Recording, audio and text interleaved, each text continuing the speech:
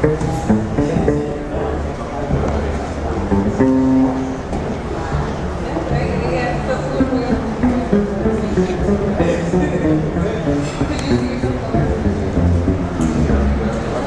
name is I am the model that is part of this Rewriting History series, which was created by Fabiola.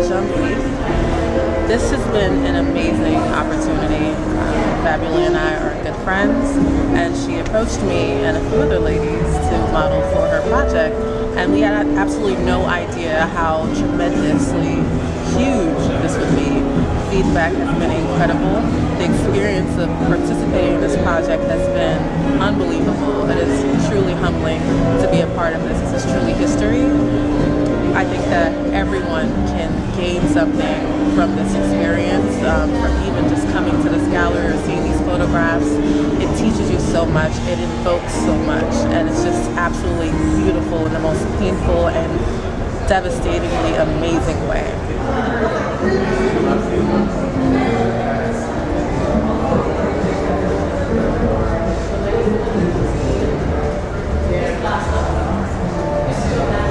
My name is Fabiola, and I am an art photographer that created Rewriting History. I started this process of making garments out of paper last summer, so that was 2015, and for photography I started 2 years ago.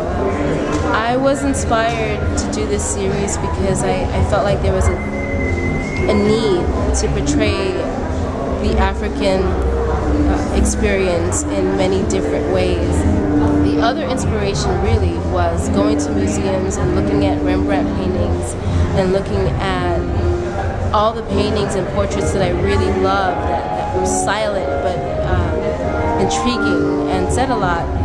However, as much as I loved them, I didn't relate to them because they didn't have any black or brown people.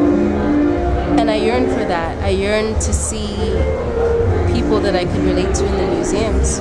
So I decided to create a series that would do that. So it just ended up really matching well with my vision of creating museum-type imagery and talking about the African experience going back to the European times of slavery. I decided that I would do Rewriting History, and I really wanted to do these gowns, but I was on a budget and I could not afford to buy fabric for all of the garments that I wanted to make, which in the beginning I thought was going to be about 40 garments.